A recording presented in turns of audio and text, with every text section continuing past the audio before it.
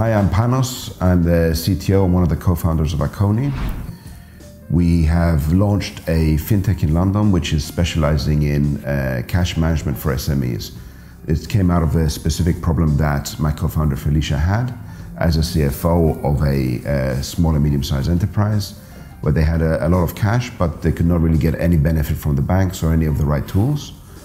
And they found that managing their cash for themselves was quite a complex and time-consuming process. So we decided to build Akoni. It enables businesses to procure savings deposits across a range of institutions and gives them a one-stop shop of all their cash positions as a business.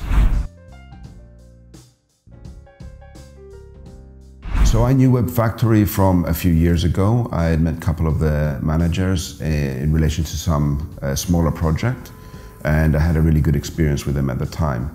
When it came to start scaling the Akoni team, I was looking for a team that could embed within Akoni, that would be like a less of an offshore outsourced arrangement and more of a extended team. And I felt that was a very good fit with Web Factory. We actually made a very long due diligence process. We looked at a lot of companies, and we felt that in terms of the technical capabilities, the management buy-in, and the general culture and attitude of the company, it was a perfect fit for us. Right at the beginning of the engagement with Web Factory, the first thing the team started working was a brand new product stream for us, which is a export planning and trade intelligence tool. This enables SMEs to identify the best markets for export and procure credit once they've completed their planning. The team built that platform from scratch, leveraging some of our existing technology, and established them really well in the team. And we were able to launch that in a very quick, in a very short period of time. So that was a great result for us.